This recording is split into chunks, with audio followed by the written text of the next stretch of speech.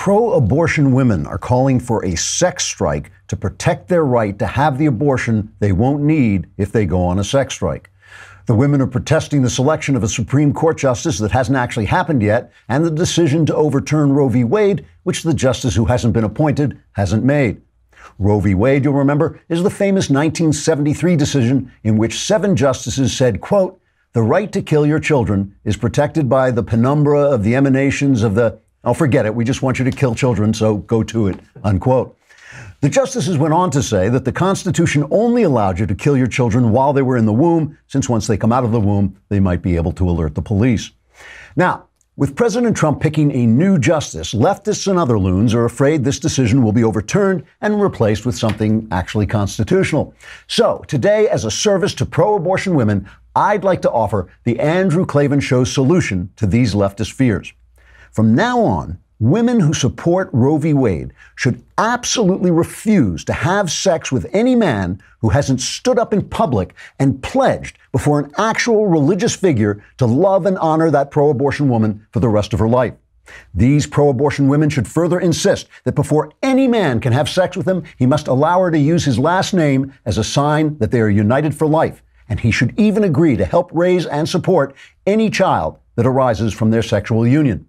This brilliant protest strategy will render any Supreme Court decisions on Roe v. Wade absolutely irrelevant, since from now on, whatever child these pro-abortion women conceive will be well taken care of and therefore likely to actually increase the joy and meaning of their lives. I don't know why no one's thought of this before. Don't say I never did anything for you, pro-abortion women. You're welcome. Trigger warning, I'm Andrew Klavan, and this is The Andrew Klavan Show. I feel hunky-dunky, life is tickety-boo. Birds are winging, also singing hunky-dunky-doo. Ship-shape, tipsy-topsy, the world is zippity-zing. It's a wonderful day, hurrah, hooray! It makes me want to sing. Oh, hurrah, hooray! Oh, hooray, hurrah! That was a great idea. Nobody gives me credit for this stuff. You know, I'm the guy who came up with the one-state solution for Israel, where Israel just took over the Middle East. This is my new solution for pro-abortion women. All right. So from the joy of July 4th to the despair of the Klavanless weekend in a single day. However, before that, we have the show to do. So we're still on the brink of the Klavanless weekend. And Brad Thor will be with us, one of the great modern thriller writers, and we will talk to him about politics. It should be pretty interesting because he does not like the President of the United States very much. So it's worth hearing. Brad is a great guy, but we disagree on this somewhat. You know, it's interesting. Also, we should be talking about my shirt. Everyone is talking about my shirt. Why? Because it looks great and it's incredibly comfortable because it comes from Peter Millar. Peter Millar started out making sports clothes, you know, clothes for golfers and things like that. But now they have branched out and you can get anything. This is the second day in a row I have worn one of their shirts. I wore it at my July 4th barbecue because they are incredible. Maybe because they're built for sportsmen. They're incredibly airy and flexible. You know, you really feel. I'm wearing one now. I think this is called a performance polo. I think that's the name of it. But anyway, it's just really comfortable, flexible, and very airy. And what I really like about them is they're comfortable, but they really are stylish. You can wear them anywhere. You can wear them in a business meeting. You can wear them when you're relaxing anytime you want. This that I'm wearing is the most comfortable shirt. It is one of the most comfortable shirts I've ever worn, truly. And I can say that about everything I've worn from Peter Millar. And you can head over to petermillar.com/Klavan and check out some of my Peter Millar favorites and find a few of your own. Be sure to use my link and you'll receive complimentary shipping and a free hat. That's Peter Millar, MILLAR.com/Klavan. petermillar.com/Klavan. You will look good and they are comfortable. They really are. All right. So for a long time, I've been calling on conservatives to pay more attention to culture and the arts and all this because I believe the arts capture what James Joyce called the uncreated conscience of a civilization. We tell stories because they contain more than we understand, more than we know, and some things that can't even be put into words. And for too long, leftists have let the culture slide. They basically, right-wingers have let the culture slide and they let leftists distort the image of our conscience in the arts. See, the problem is, and the reason there's a point to what I'm saying that has to do with July 4th and my subject. The problem is art cannot be redeemed by politics, right? It has to be redeemed by artists. It has to be redeemed by crazy people like me. It can't be people saying, oh, art has to say this, it has to say that. It has to be artists who love liberty who make great art. That's the way it works. The arts, as I have written somewhere else, the arts cannot be saved except by those who love them. And that is the point I want to get to, because I feel the same way about the country. And on July 4th, from some of the things I heard from the left,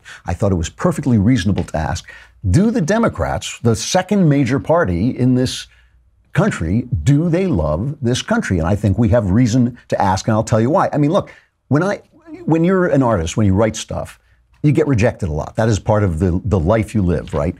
And my policy has always been, if somebody rejects something, I don't want to hear why they rejected it. I don't care why they rejected it. Because if you don't love my work, you can't criticize my work because you're not trying to make it what it is. People reject things because the work doesn't satisfy them in some way. Don't tell me about it because you don't love the work. If you buy the work and then say, you know what, this can be better and you can do it better here, or if you love it and you just say, but I've got some criticism, then I listen, because then I know you're trying to help me achieve the thing the work is trying to achieve. And I feel the same way about this country. That is why I really distrust. I mean, listen to the difference. Play Barack Obama right after his election. We are 5 days away from fundamentally transforming the United States of America. Now compare that to Martin Luther King. I have a dream that one day this nation will rise up and live out the true meaning of its creed. We hold these truths to be self-evident, that all men are created equal. So listen to the difference between what those two men are saying. I mean, think of that you just married one of these guys, right? You married one of these guys, and you wake up after your wedding night, and he says to you, you know, I'm going to fundamentally transform you. I'm going to fundamentally transform everything you are. Then you know you've made a tremendous mistake, right? Because this guy doesn't love you. He loves his idea of you. What he really loves is himself. He loves himself and his idea of what you should be. But if you wake up the next morning and the guy says, you know, we're going to have a wonderful marriage, I love you, and I'm going to help you become what you said you want to be. That's what Martin Luther King was saying. He said, live out the meaning of your creed, enter into the fullness of your own idea of who you are. That is a man who loves his country. And he, unlike Obama, Martin Luther King had every reason to not like his country. It was a much worse place then for a guy of his skin color. Certainly not what it is today, which is a much fairer nation in that regard. Obama had never had things handed to him because he was brown. I mean, that was his whole career, was just being given things because he was brown. And yet he wanted to fundamentally transform the country. And that is my question. I think that conservatives can make mistakes when they don't want the country to change. Of course the country should change. Everything that happens changes the facts on the ground, and the country has to change to adapt to the facts on the ground. You know, things are different, attitudes change, technology changes things. A lot of people say, oh, birth control ruined the country. Well, it may have ruined the country or not, but it changed everything. When a woman can take a pill and not get pregnant, that changes her life, and it changes the sexual life of people. And conservatives have to learn that some things can be adapted to, and they can be adapted to in different ways, or they have to make different arguments than they were making before because the facts have changed. But they want the country. This was Edmund Burke, basic Edmund Burke. He said, respect your traditions. They are the wisdom of the dead, and you want to change within the traditions of your country, within the culture of your country. That's what Martin Luther King was saying. So CNN broadcast this poll, and they basically said, people are not as patriotic because only 42% say they're proud of their country. And really what the poll said was 75% of Republicans are very proud of their country, but only, I think it was 32%. Let's hear CNN's report, and then I'll comment on it. Is once exploding American patriotism starting to fizzle? Would you call yourself extremely proud to be an American? Not at the moment. I'm sorry. I'm proud to be an American. Only 47% of Americans say they're extremely proud to be an American. That's the lowest level since Gallup first asked the question 17 years ago. Extremely proud, very proud, moderately proud, Very only proud. a little. Very proud. I think I could be prouder to be an American. 100% patriotic. I would say I'm embarrassed to be an American right now. And you're a proud citizen. A super proud citizen. Immigrants gave especially heartfelt answers. For instance, this naturalized citizen from India. I used to be very proud. I would say I'm just moderately proud now. It makes me heartbroken and hopeful that I shall be extremely proud again. Those who admit to a slide in their pride tend to blame a president who has wrapped himself in the flag. I'd be extremely if Trump wasn't president. It's a shame. It's disgusting. I'm going to put you in the not at all proud to be an American. Not at all. If I had an opportunity, I would get the hell out of this country. Excuse my French. 32% of Democrats told Gallup they were extremely proud, compared to 74% of Republicans. The president's patriotism never flags. Now, I have to say, and by the way, after saying the president's patriotism never flagged, they cut to a Saturday Night Live spoof of Donald Trump making fun of him for being patriotic and for loving the flag. I think this is a little bit unfair to conflate patriotism with whether you are proud of your country at this moment. So I'm giving the Democrat voters a break here. Brit Hume, the great newsman from Fox News, he used to be the special report anchorman, absolutely great reporter, great anchorman. He tweeted this post that the Post put out a thing saying something like, why do Democrats hate America? And Brit Hume tweeted, hate may be too strong a word, but they sure don't love it. And then he got attacked on Twitter for saying that, and he took it down. And he said, you know what, you're right. I shouldn't have said that. That's not fair.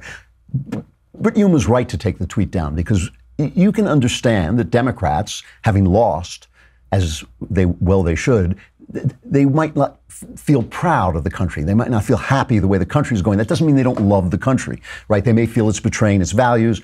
Obviously, we disagree with them, but that doesn't mean they don't love the country. So this is not a question of patriotism. What to me is, so on the voters' part, on the people who vote Democratic, that I do not think that poll necessarily shows that they lack patriotism. The leadership of the Democrat Party and certain people who are thought leaders, that is a different story. Tom Perez, the guy who is the head of the DNC, right, the Democrat National Committee, he puts out the following statement for July 4th. And you know, you got to remember, everything is context, right? July 4th is the day we are celebrating the sacrifices that people made to bring this country into being, what they called the suicide pact of the Declaration, where they set their lives and their honor at naught in order to bring this country into being. It is right and fitting and proper on that day to celebrate what this country is. It is a country, you know, that when I was talking about the arts and the way they express the uncreated conscience, every now and again, as you reach a place, somebody has to write down what has been gathered from those arts. It has to write down what that conscience is. That's what happened with, for instance, the 10 Commandments. You know, that's suddenly you say, oh, these are the rules we live by. That's what happened with the Declaration and the Constitution. They said, this is what Western civilization boils down to. This is what all the great arts that we've had, all the great music, all the great politicians, all the great precedent before, it boils down to this, to these documents. So that's the day we're celebrating. And here comes Tom Perez on this day, on Independence Day, with the Democrat comment. He says, nearly 2.5 centuries ago, a band of patriots gathered in Philadelphia to declare that all men are created equal. Our nation has changed dramatically since those words were first written. Generations of brave Americans have fought to expand the promise of equality for more Americans. As we celebrate our nation's independence, we recognize that America's founding promise remains out of reach for too many families.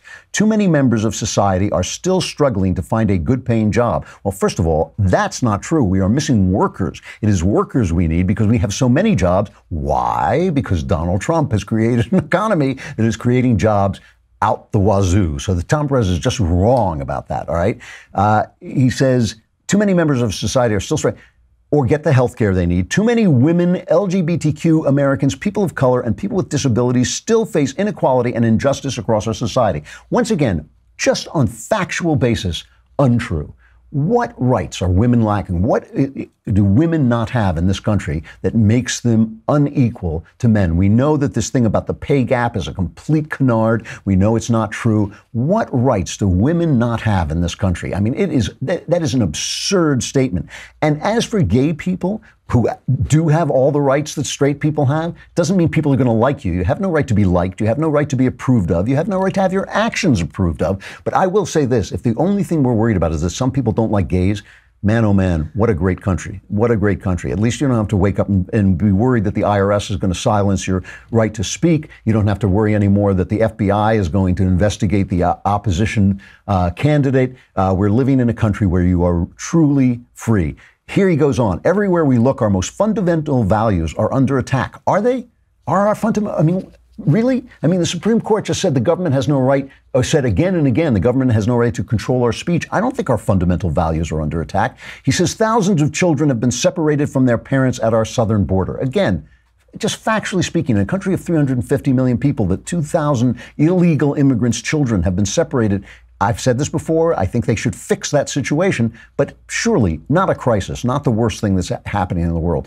At our highest court, workers' rights are being taken away. Again, really? Really? Are they? Workers' rights? You know, I would just like to know what would happen if you joined a union and the union, you were forced to join a union, forced to give it fees, and those fees were spent on MAGA hats. I would like to know where the New York Times and Tom Perez would be standing there then. He says, everywhere we look, at our highest court, workers' rights are being taken away. Voting rights are under assault. Muslim Americans are being discriminated against. I mean, it just goes on. And I just feel like it's July 4th. I understand that the guy is out of power. He wants the Democrats to be back in power. I get it. It's politics. But really on July 4th, you can't say, you know, we love this country. Let's celebrate this country. You know, Stephen King, the horror writer, great horror writer, outspoken hater of Donald Trump. He tweeted over the weekend, you know, over the holiday, it's July 4th, hug a friend of yours who loves Trump. Just for one day, just try to get along. And of course, they just excoriated him on Twitter. But that is, of course, where we should be on July 4th. I mean, July 4th is not exclusively for right-wingers. It's not exclusively for left-wingers. But the DNC has lost the plot of patriotism. It has lost you know, Peter Beinart in The Atlantic, this left-wing writer, he writes, the left and right have abandoned American exceptionalism. And he talks about the fact that whereas Obama would at least say, he would ascribe the country's historical errors to misunderstanding, and he would say the country is moving forward toward greater equality. At least he would say that. This new woman, what's her first name? Ocasio-Cortez, Anastasia? Alexandria, right. Who this socialist who won the primary in Queens, New York, who is a socialist, she says she depicts American history less as an arc of progress than as a circle in which America repeats rather than rises above its past. Immigration and customs enforcement treatment of people of color, she told The Intercept, continues in American tradition. Quote, the very first immigration policy law passed in the United States was the Chinese Exclusion Act in the 1800s. And so the very bedrock of U.S. immigration policy, the very beginning of it, was a policy based on racial exclusion. And listen to what Tom Perez says about this woman. I have 3 kids, 2 of whom are daughters. One just graduated college, one is in college, and they were both texting me about their excitement over Alexandria because, you know, she represents the future of our party. She ran a spirited campaign. I have great respect for Joe Crowley. Joe Crowley is a good Democrat. He was one of the sponsors of the Medicare for All bill. He's fought the good fight. So she's the future of the party, and she does not love this country. You do not love this country if you think it has been. You know, there was an article by Lila Attach-Feeney, I don't know, in a thing called Broadly, called How to Celebrate the 4th of July When America is a Constant Disappointment. And I really think that this is the way a lot on the left feel. America has always been bad, no matter who the president is or was. Since Trump's election, however, the qualities that make America particularly bad, racism, sexism, homophobia, the institutionalized manifestation of each of these, etc., have been emboldened, forcing many people to reckon with the ugly reality of their beloved USA. This is not America, I keep hearing, but the truth of the matter is that family separation, a disregard for black lives, homophobia, and every other incarnation of white male supremacy are exactly what America is made of. Now, my point is simply this. People like this, who cares what they say about America? If you hate it here, first of all, there's a plane leaving every 5 minutes. I mean, get on it, man. I mean, why are you sitting around? But secondly, if you don't love the place, you don't get to say. If you don't love the arts, if you sit around and say, I hate movies, no, I don't care what you have to say about movies. I don't care how you think they're going to be changed by your brilliance. They're not. You got to love the thing you want to fix. You got to love the thing you want to change. Look, I think there are changes that are going to come in America, changes that I think must come, all kinds of things, injustices that I'd like to see fixed, of course. But I love this country because of what it created out of nothing, out of 2,000 years of European bloodshed. It created an idea, it caught an idea, it captured the essence of the conscience of the West in the Declaration, in the Constitution, and it has been living closer and closer to those ideals for the last over 200 years. These people, if they hate it, I do not see how they are actually going to change anything. And this, this brings me to something else that's been really bothering me about the never-Trumpers.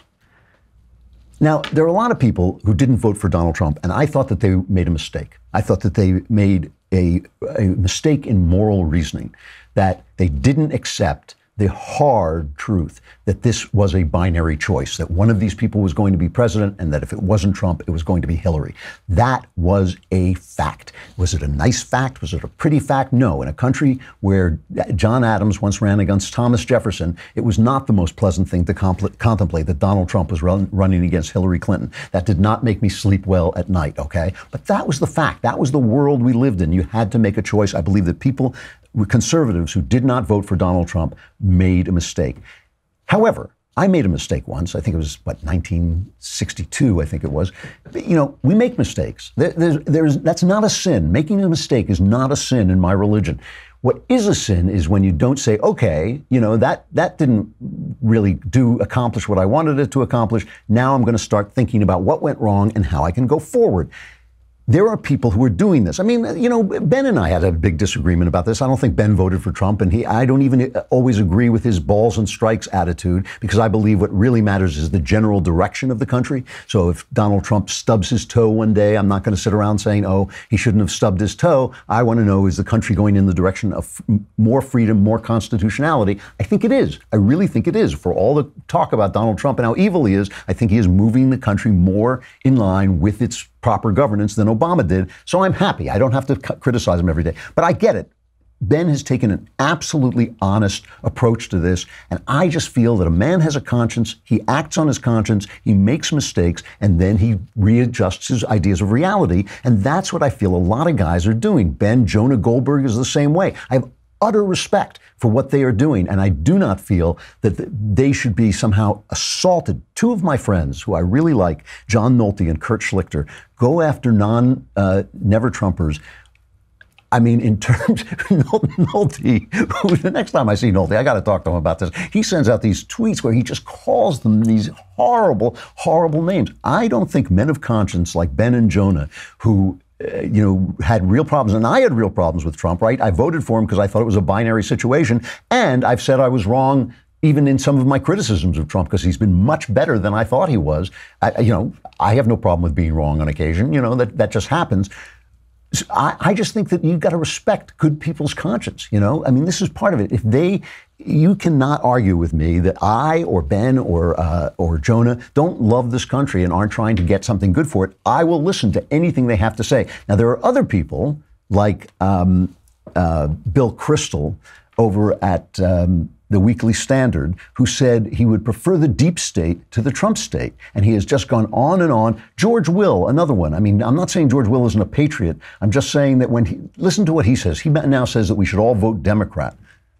If you now vote for Republican candidates, you are voting essentially you can't pretend there's pluralism. You're voting to affirm this man in his leadership of the party. And I believe it's important for the future, such as it might be, of the Republican Party, that they pay a terrible price for what they're doing. Are people that like Senator McConnell, are they waiting him out? Sure. Senator McConnell says, look, I have a job to do.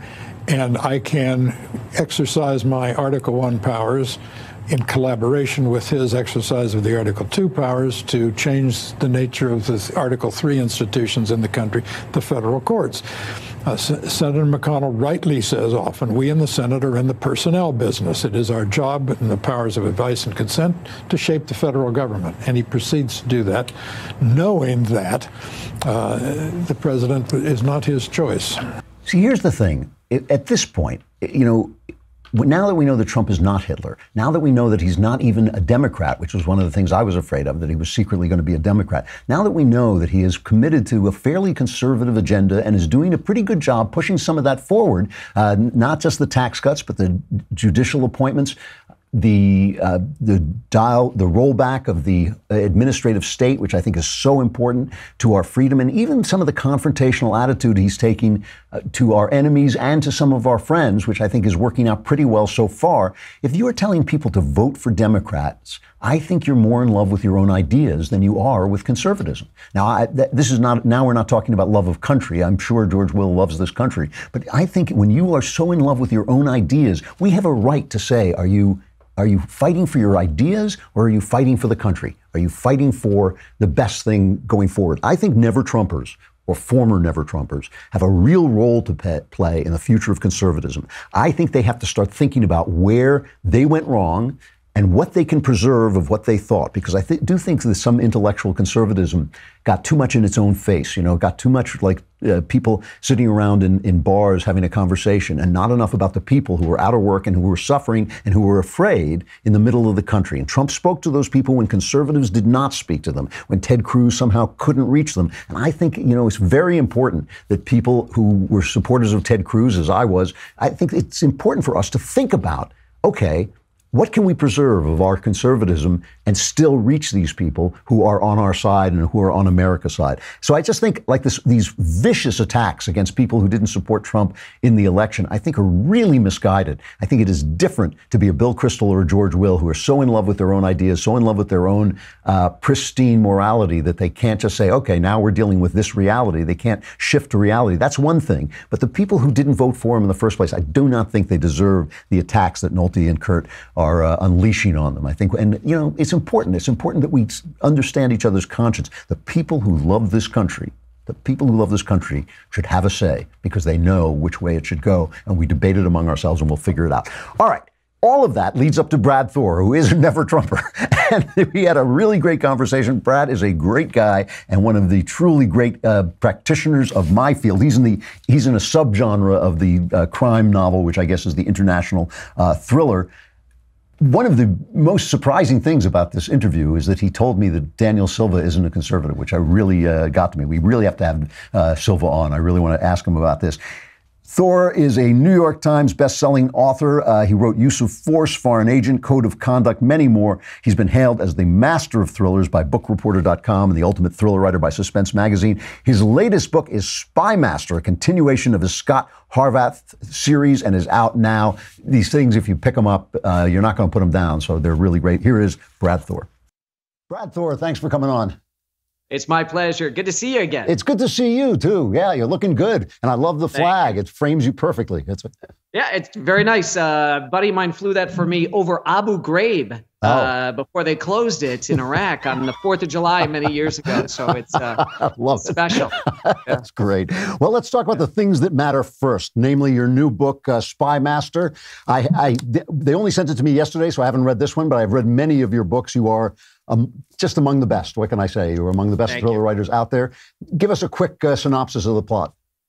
So synopsis of the plot is war-weary American public, after being through Iraq, Afghanistan, we find out that something is up. And if war is hell, what would you be willing to do to avoid war? Would you be willing to break all the rules, take your best spies, your best operators, and set them loose on the enemy and let the chips fall where they may to avoid actually being dragged into war? And that's kind of the seed from which everything springs. Very cool. I mean, your stuff is so incredibly readable. I almost sat down to read this, and I thought if I'd start, I'm going to be up till 5 in the morning, so I won't do it. Thank you. Now, you're one of, I think of you as one of the great triumvirate of conservative international thriller writers, Daniel Silva, the late Vince Flynn. Whoa. Silva's not a conservative. Is he not? No, Silva's no conservative. Oh, okay. Well, I take it back. Unless I am completely wrong about Daniel Silva, and I don't think I am, but I do not think Daniel Silva, from what I understand, is anywhere near being a conservative. Because he's so pro-Israel. I mean, all that guy does is go around killing the enemies of Israel, which is everybody. Yep. So he kills Dutch people, you know. Yeah. No, I think, and again, I don't know him personally. I know some people that know him, and I don't mean, whoa, he's not conservative as an insult to him. Yeah. Because of course it is a great compliment to be referred to as a conservative. So, but no, I do not think, with all due respect, and I mean that to Daniel Silva, he's a very talented author and an incredible gentleman from everything I've heard, and I have not met him, but my understanding is he is not a conservative. All right, well then I'll burn his books. So it's down to 2. It's gone from a triumvirate. Now you're down to 2. No, well, wait, you got, there was Tom Clancy. Clancy. Yeah, no, Clancy was a conservative. So what is it about this particular genre within the genre that attracts what we would call politically mature and intelligent people? I like that. I like that a lot. I'm gonna put that on the next book. Politically mature. Andrew, I think it's a belief between that there is good and there is evil, and that you have to make a choice between good and evil. I think, we see a lot of this in the gun debate, right? So if you talk to friends on the left, it's all about how the gun is evil. The person, we don't make the person take responsibility for their actions. It's the evil black rifle or whatever. Whereas on the right, if you listen to Dennis Prager or anybody else, they'll talk about it as a constant battle for each individual to choose between good and evil.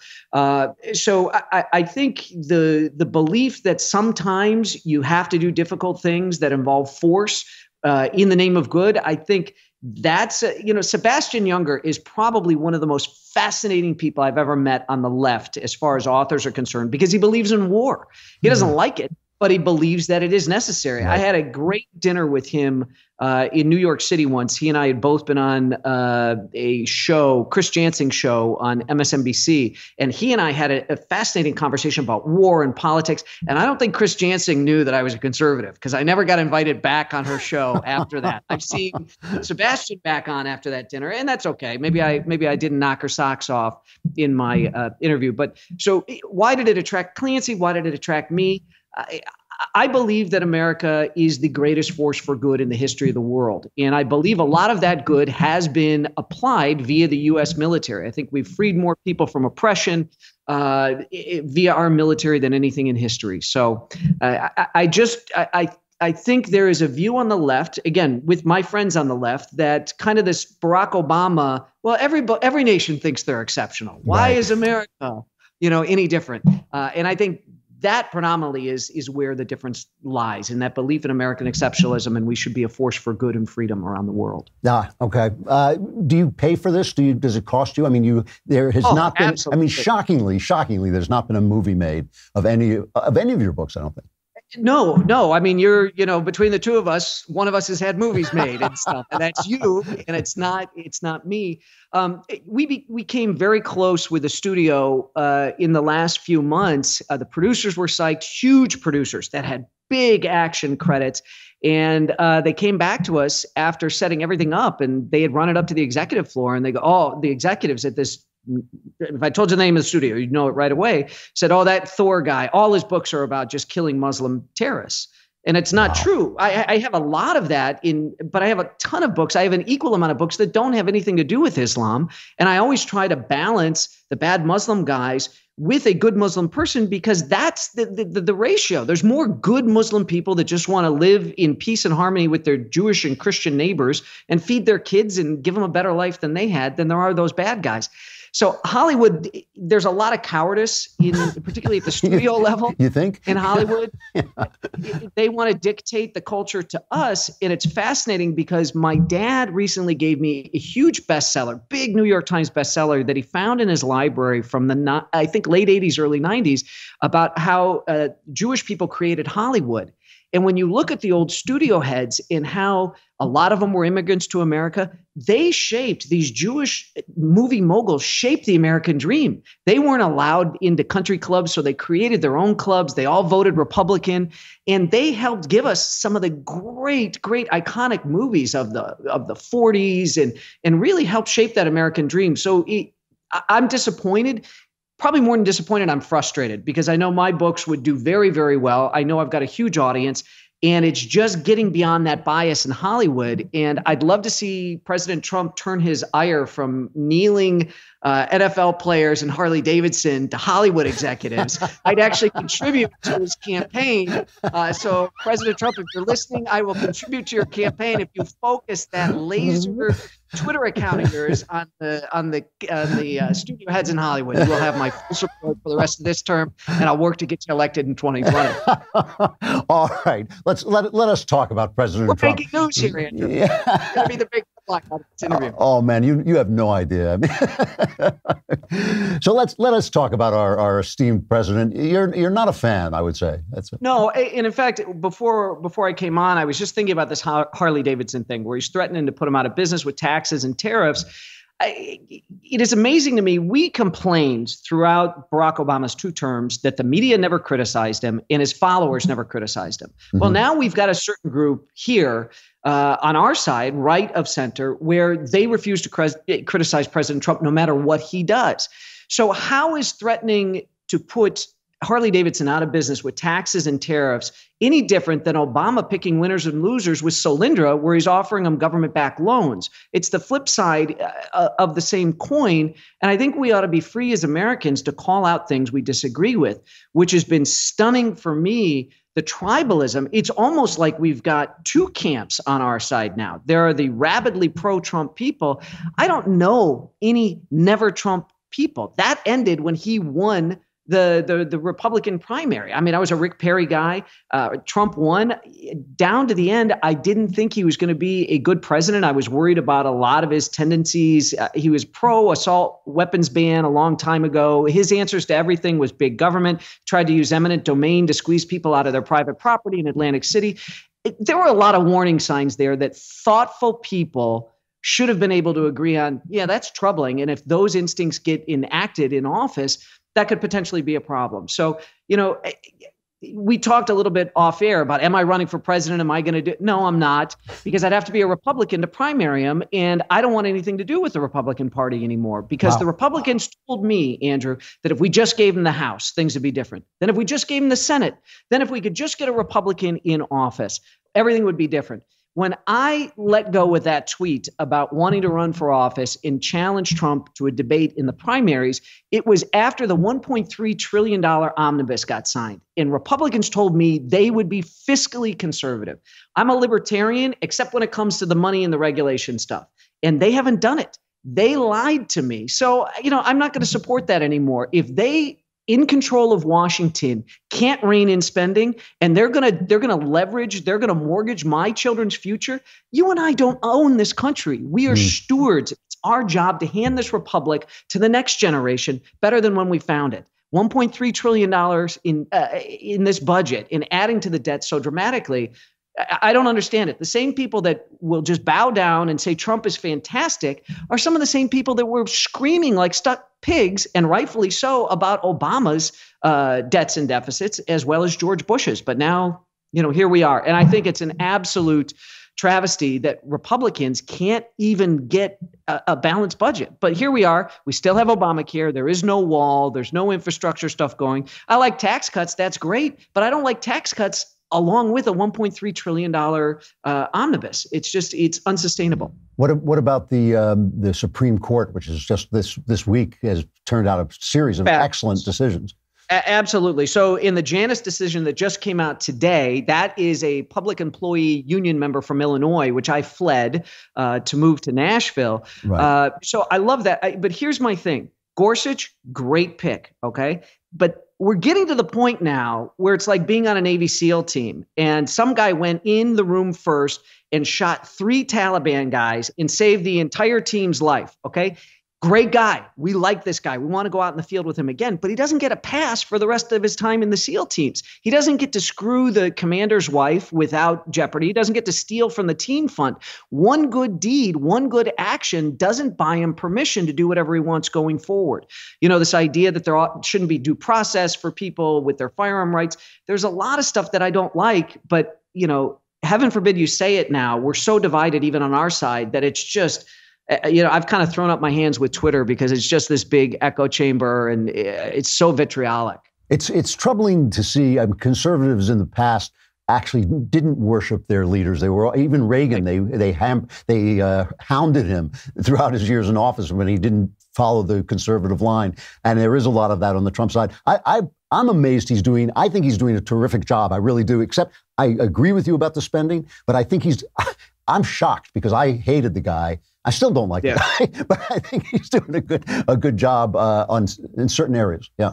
And you've got, yes, I agree. And, I'm all in the call balls and strikes, right? So I was on Fox with Dana Perino when ISIS was just getting crushed. And I'm like, great job. And then he sent out a tweet, Brad Thor and Dana Perino, thank you for saying great job. And I'm like, that's the fair thing to do. The first strike he did on Syria, the very targeted missile strike was excellent. So he can do good things, but, he's playing to this 35, 40% base of his. And the job of a leader is not just to support a small group. He represents all of us in the United States. And I really don't see any effort to bring us together. He's almost like a wrestling, a WWE guy, where unless he's demonizing and vilifying somebody else, he can't articulate himself. So it's always got to be, I stand in opposition to this. The Democrats suck, this, that, the other thing, instead of, you've got an incredible bully pulpit there, and I think he should be working harder, particularly with as vitriolic as things are, to bring the country together. Doesn't mean you can't advance an agenda, but he's not really a leader. You can't run the country like you do a family grocery store. You're the top of the org chart, maybe in the Trump organization, and you can tell people what to do, tote that barge, lift that bale. That's not really leadership. That is dictating as the boss. You can't fire me, okay? I'm a citizen of this country. You can't fire me, and you can't fire my Democratic neighbor. You should be working as a leader to move the country forward. And Andrew, you know this. There's so much more that unites us than divides us. And yet here we are becoming further and further divided. And guess what? The shoe's going to be on the other foot. There's going to be a Democrat in there, and the Democrats are going to have control of both houses of Congress. And we will have nobody to blame but ourselves because we didn't behave better while Trump was in office and Republicans controlled everything. The chickens, as Reverend Wright says, are going to come home to roost. I have to ask you this. You left Chicago for Nashville. Yep. Nashville is one of my favorite cities in the world. I published with Thomas Nelson down there for a while. I just love that town. Are you glad you did it? Absolutely. It's 4 years ago this month that we did it. You ask my children why we moved, and they'll say freedom. Listen, Illinois' tax and broadband, they had a sugar tax. If the states are laboratories of democracy, Illinois is a meth lab. Okay, they have even worse bond ratings than you do in California. It costs more to borrow money in Illinois, and the problem is that their constant answer for the failures of their economic policies is we didn't go big enough. We didn't spend enough money. And so when you and I were kids, we'd see these cartoons where there are two characters marooned on a desert island and they're starving, and one looks at the other and suddenly he looks like a pork chop with eyes and hands. Illinois politicians saw me and my family as ATMs with eyes and hands. And I just didn't want to, I was paying higher and higher property taxes. There was more and more violence creeping into our neighborhood. I had to tell the babysitter, don't take the kids to the beach. Don't take them to the zoo. Don't go to the park. And I thought, I'm enabling this. And I would do talk radio in Chicago and people would attack me on Twitter. You're going to move. You should stay and fight. You're not a fighter. And I'd say, at what point was it okay for Tina to leave Ike Turner? At what point? So. Brad Thor, one of the masters of the thriller genre. Spy Master is the new book. Thank you very much for coming on. I know a lot of people who are listening are going to disagree with you about Trump, but I also know you're a man of conscience, and I think that's the important thing. Everybody's got to state their case. Terrific. Thank you, my friend. Great to see you, Brad. All right, stuff I like. Like an old familiar snowman, he's a jolly happy soul. So the list of all his likes is just about innumerable. From great films to even better books to reassuring polls. The last name you'll ever hear on this list is Michael Knowles. All right. That was from Austin Ford. You people are out of your minds. It's like, no, it's like, I actually lost all my faith in my listeners. So I had a really interesting experience the other night. I'm up late, I'm channel surfing, and I come to the movie Cabaret, 1966 musical by Bob Fosse, the great musical director, great choreographer. And I don't know if you've seen Cabaret. It is a movie well worth watching. It is based, there was a novel called Goodbye to Berlin by Christopher Isherwood, a gay guy who was living in Berlin as the Weimar Republic was collapsing, basically. And a lot of these guys a lot of the artists who came out of World War I were gay guys, which is really interesting, very anti the society they were in, very at odds with the society. Wilfred Owen, the great World War I poet, Siegfried Sassoon, a lot of them. And Isherwood charted in this story, it's a novel, but it's based on a true story, about this woman, Sally Bowles, who's a singer at the Kit Kat Club. And it became a play called I Am a Camera, and it then became the musical by Kander and Ebb, Cabaret. And they made it into a terrific movie. I had a personal, I've told the story in the air before, but I'll tell it again. It's a good one. I had a personal relationship to it because when I started out as a mystery writer, one of the first people to give me a blurb was the excellent mystery writer, Sarah Caudwell, the now late Sarah Caudwell. And so we became friends. And she was an English woman. And when I moved to England, we became really drinking buddies at times. She was a genuine eccentric. She may be the single most eccentric person I ever met. She smoked a pipe. She wore these glasses that were so thick. I mean, I always kind of assumed she was gay, but she was always getting these incredible crushes on men. She was not the most attractive, physically attractive person in the world. And she had a voice like a sergeant major. You could not, for the life of me, I could not understand half of what she said. So she would say, Drew, why would you go and meet me there? And I would go, I have no idea what she just said to me, but I guess we're going drinking somewhere. And Sarah Caudwell, who was related to Alexander Caudwell, who was the famous left-wing. She herself was very left-wing. She would get so upset when she would hear me talk politics. She'd say, Drew! She had to bark. I'd like go flying off the back of my chair. But it's a big lefty family. Olivia Wilde, I think, was Sarah's, the actress was Sarah's great niece, I believe. But her mother, Sarah's mother, was the real Sally Bowles. Sarah's mother was the woman on whom Sally Bowles was based, and she never saw Cabaret because her mother hated it because she said it wasn't fair to the people there. They were just scratching to make a living, and it showed them as being decadent when they weren't decadent. They were just trying to make a living in a very tough economy. And so when I lived in London, Cabaret was put on at the Dunmar Warehouse, a very famous kind of offbeat theater. And Jane Horrocks, a very, very talented singer, actress, and Alan Cummings, who has since gone on to become, you've probably seen him in The Good Wife. He's a big actor now. Alan Cummings played the MC, and Jane Horrocks played Sally Bowles. And I called up Sarah and I said, I'm going, do you want to go? And she said, yes. And it was set up like a nightclub where you sat in the actual nightclub as in the Kit Kat Club as the play was going on. And Sarah sat through that play and she wept the entire time. She just sat there and wept for her mother the entire time we were there. And afterwards went up to Jane Horrocks, the actress. I went up to Cummings because he gave such a great performance. I told him what a great performance he gave and he kind of sniffed at me. He wasn't that nice to me. But she went up to Jane Horrocks, and Horrocks was so lovely to her. It was very hard to it really was hard to understand what Sarah was saying half the time. And Sarah buttonholed her and kept her talking for 20 minutes, and Jane Horrocks could not have been nicer. It was a very beautiful moment because she was talking about how she played her mother, basically how she played her mother. So the other day I'm channel surfing and I come upon this story, and it's a story about this incredibly interesting Sally Bowles and this gay guy who basically goes and stays in her boarding house, in the same boarding house, and gets to know this woman who is committed to being as decadent as she can possibly be. And here's the scene where Michael York, playing Christopher Isherwood, essentially meets Sally Bowles. Ja? Guten Tag, Fräulein. Bin ich bei Schneider? Könnte ich Sie sprechen? Ich suche ein Zimmer. Fräulein Schneider, nix zu Haus. Have you a cigarette, darling? I am desperate. Oh, yes. Yes, I think so. Oh, fantastic. You're American. Oh, God, how depressing. You're meant to think I'm an international woman of mystery. I've been working on it like mad. I was told there might be a room to rent here. Not too expensive, I hope. Divine decadence. I'm Sally Bowles. I'm Brian Roberts. Come in, Brian, darling. Oh. Schön.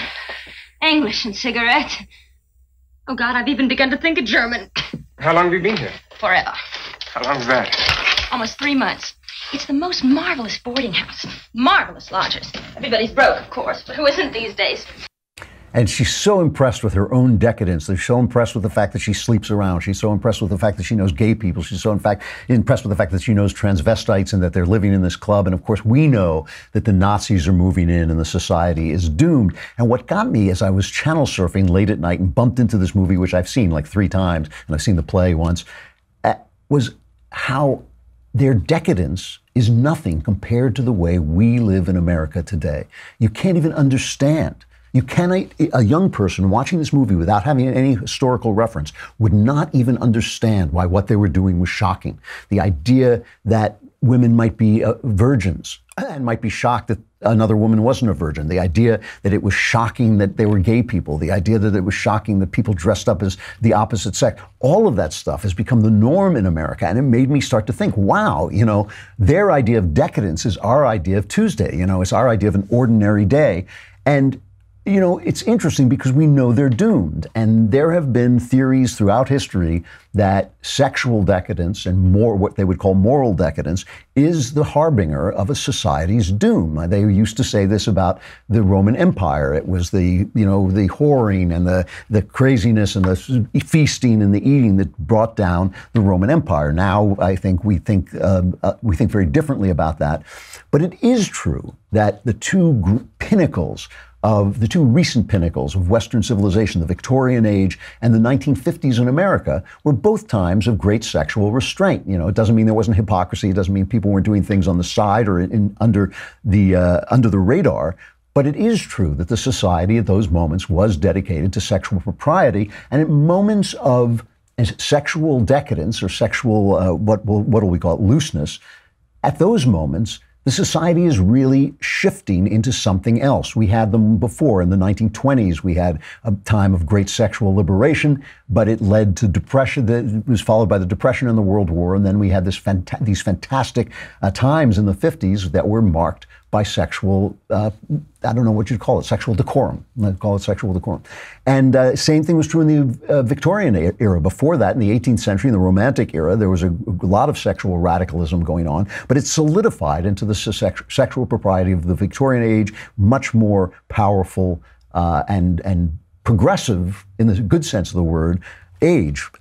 So I guess I was just wondering, as I was watching Cabaret, I was thinking, gee, we are at the high, there has never been a society that accepts more sexual behavior than this one. Never been a society that has normalized sexual behavior like this one, that actually calls you on account if you think it's strange that a man dresses up on a woman as a woman, calls you to account if you think maybe being a homosexual is not moral. There's never been a society like that before, and it really is interesting to know whether sexual decorum and greatness are correlated or causative, whether sexual decorum causes a society to rise up or whether sexual impropriety causes a society to fall. But guess what? We're going to find out, because there has never been a society as sexually loose as this one. Cabaret is almost incomprehensible now, and it made me sad to see it. Anyway, it's a great movie. If you haven't watched it, it is worth watching. It is worth seeing. The recreation of that era and the character of Sally Bowles is really one of the great creations. That's it. So fast, so soon, the Klavanless weekend is upon us. Run for your lives, hide for the rest of the weekend. Come back when if you survive, and I will be here on Monday. I'm Andrew Klavan. This is The Andrew Klavan Show, and here is Cabaret. What good is sitting alone in your room?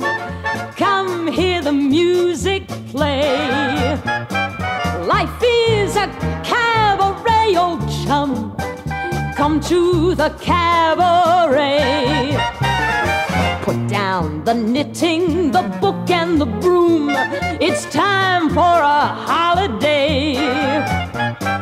Life is a cabaret, old chum. Come to the cabaret. Come taste the wine, come hear the band, come blow your horn, start celebrating. Right this way, your table's waiting. What good's permitting some prophet of doom to wipe every smile away? Life is a cabaret, old chum, so come to the cabaret.